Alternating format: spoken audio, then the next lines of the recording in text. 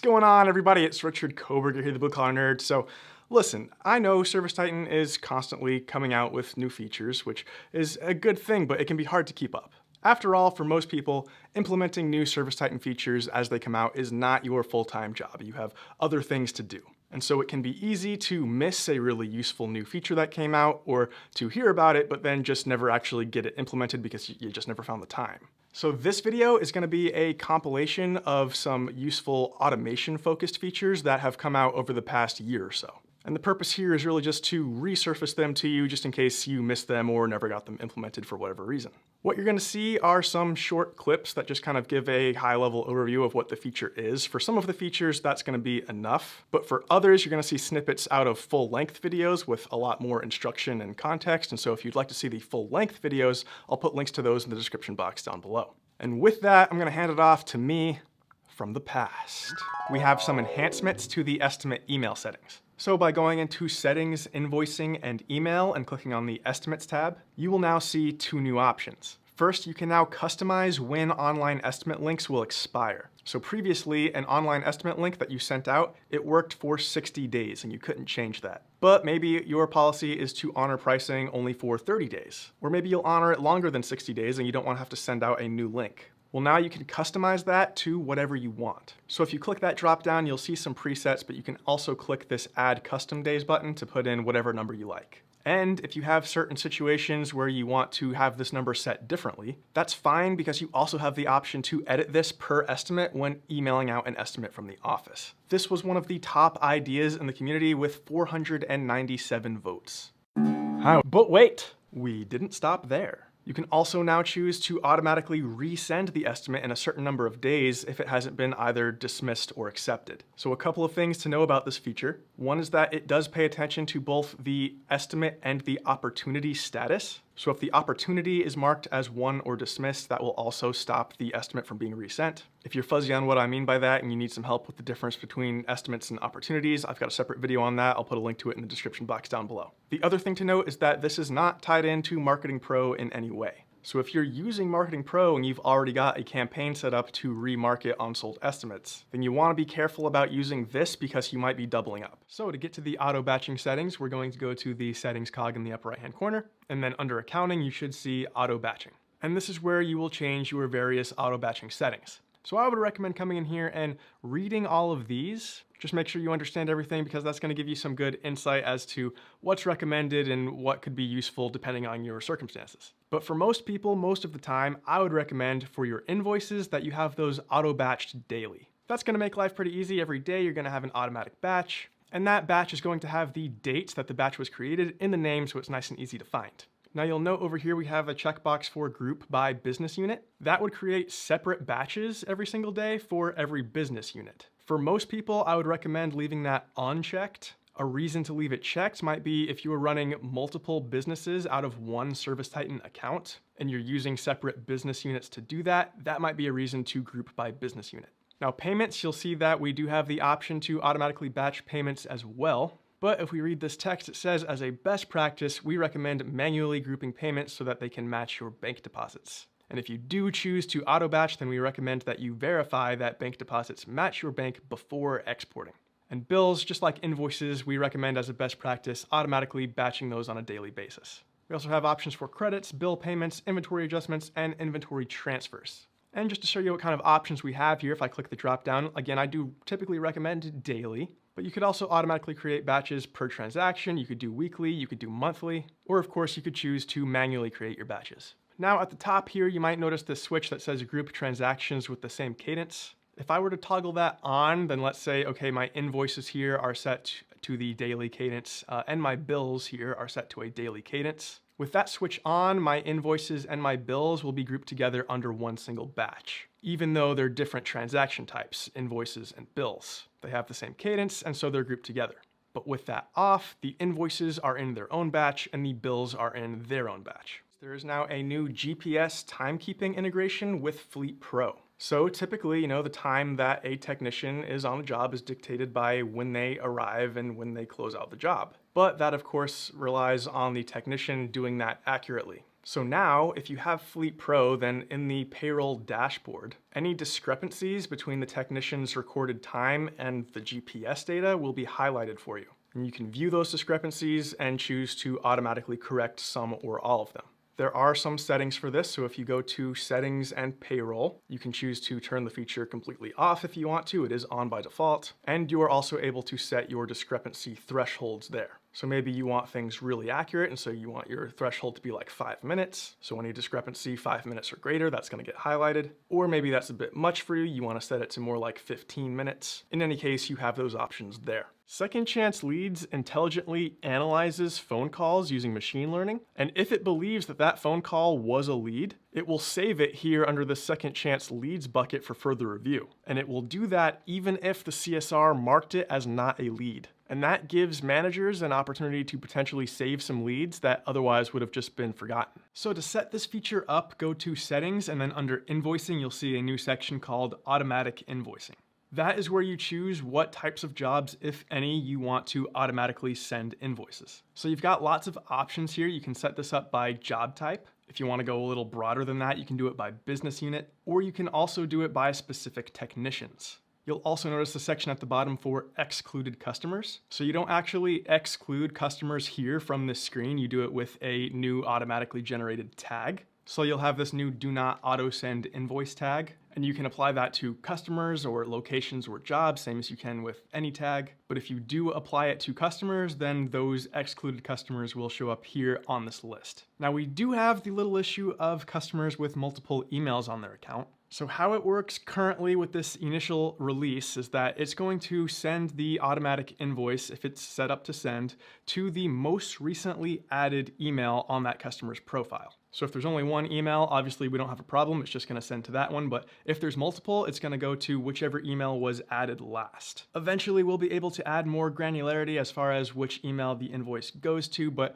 in the meantime, the workaround would just be if it's going to the wrong email, the one that you don't want it to go to, then remove that correct email and add it back in so it becomes the last one added. Next, we have some new AI-powered email automation.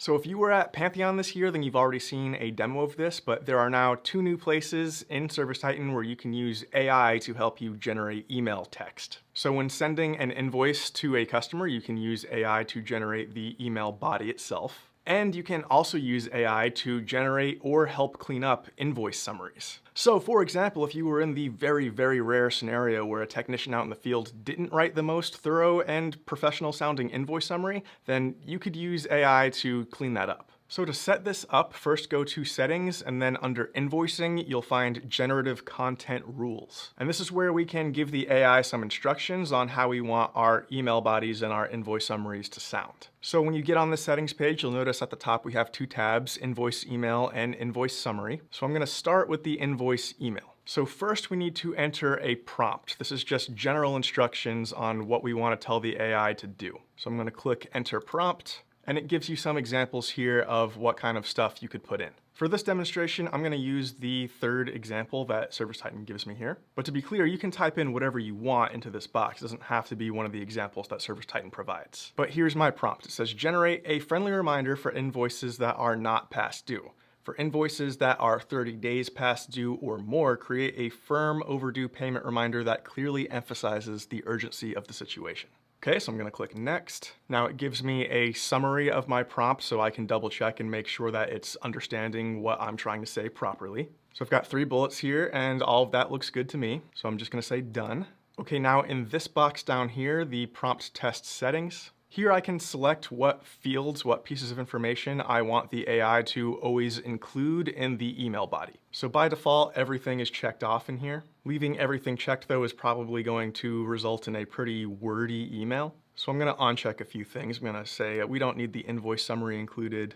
We don't need the job summary. That's probably instructions for the technician anyway. I'm gonna assume they know what city and state they're in. I don't think I need invoice total and balance. I'll just do balance. All right, you get the idea. You can choose what you want to be included. Okay, and then we can come over here and click Generate Test Email. Give it a quick second. And then here is the example based on this actual invoice number. So I can search for a specific invoice so I can see how it words things differently if they're past due versus not past due. Now in my test environment here, I think all of the example customers are past due, so it's probably only going to generate me some firmer email bodies here. But over here, this is what it gave me. At a glance, it looks pretty good to me. But if we didn't like it, if we thought it was way off, then we could make some adjustments to our prompt and or what pieces of information we're asking it to include. But do keep in mind, and I'll show you this later when I show you how to actually use this after it's set up, but you don't have to just use the text that it gives you word for word. You can make some edits. Okay, so once we're happy, very important, we need to come up here, we need to say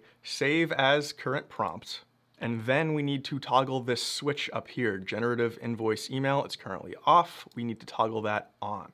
And now that is ready to use. Next, let's do our settings for the invoice summaries. Very similar situation here. So first we need to offer it a prompt. I'm just gonna use this second example here that ServiceTitan provides. It just says create a refined bulleted summary highlighting the work that the technician provided. So down here under my test settings, again, I can search for a specific invoice so that I can see how it would treat that specific invoice. I have this checkbox here whether or not I want to include the job summary as well. For me, I'm gonna uncheck that. My job summary usually is like instructions for the technician, so I don't want that information being mixed in there. Now this example invoice that it's pulled already has a pretty clean bulleted list, so I'm gonna give it a different example.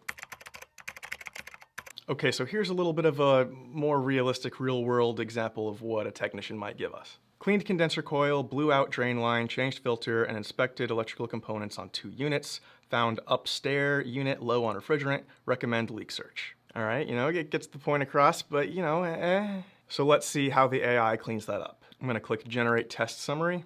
And just like I asked in my prompt, it's giving me a bulleted list. We performed a thorough cleaning of the condenser coil. The drain line was cleared of any obstructions. The filter was replaced with a new one. Our team also inspected the electrical components on both units. After the inspection, we discovered that the upstairs unit was low on refrigerant. In order to address this issue, we recommend conducting a leak search. And that sounds much more professional. Now again, you can make some minor tweaks before you send this out, but that's a darn good starting place. I mean, I'd feel comfortable just sending that as is. Okay, so once we're happy with how that's turning out, same situation, we're gonna click Save as Current Prompt. And again, we need to toggle this switch here at the top to actually turn it on. Okay, so now we've got it set up. Let me show you how to actually use it day to day. So we'll start with the invoice email. So we're gonna go to the accounting tab. I'm gonna go to invoices, and then on this invoice right here, I'm gonna say email invoice, and it still auto-populates my default, template body, but I have this new button here that says generate email body with the little TI Titan Intelligence logo next to it.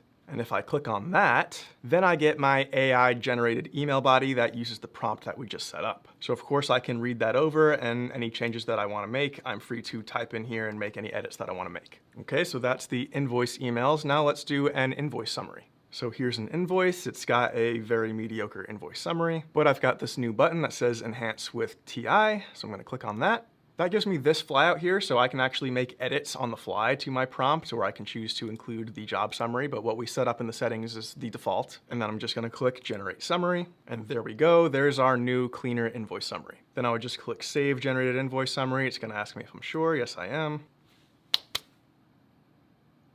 So real high level, the elevator pitch is that Dispatch Pro uses AI and machine learning to automatically and intelligently assign technicians to jobs and manage your dispatch board. It's able to factor in technician performance and skills and zones and the distance between jobs. And you have configuration options to choose how much you want it to weigh getting the right tech on the right job, like how much we want to focus on performance versus how much we want to focus on efficient routing. So how you want to weigh that is totally up to you. We have a new Titan Intelligence feature for Pricebook Pro, which is auto proposals. So this feature automatically generates good, better, best proposal templates for you using artificial intelligence. So basically, within just a couple of clicks, you can have a whole bunch of proposal templates for your technicians to use. This is big. This is a big one.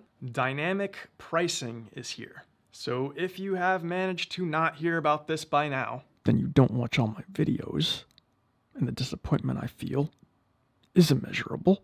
But basically, it allows you to set up pricing formulas that just says, hey, this is how I want to calculate my prices for this category, this category, this category, whatever. And then anytime anybody, be it in the field or in the office, goes to look at the price of that item in the price book, the price is calculated instantly on the fly as they go to look at it. Boom, it runs the formula right then and there, and they see the price. What that means is that the price is always up to date. It's always running the formula. So if your material costs go up, you don't need to manually go and update all of your service pricing. It's just going to keep following the formula. If you change the billable hours on a certain task, you don't need to go and update that price. It's just going to keep following the formula. So the price will always be up to date. You're also able to dynamically modify that price based on certain factors like, is this an add-on? Is this an after-hours job? Or is this job, for some reason, more difficult than normal? You can add pricing levels. So you can add level 1, level 2, level 3, easy, medium, hard, or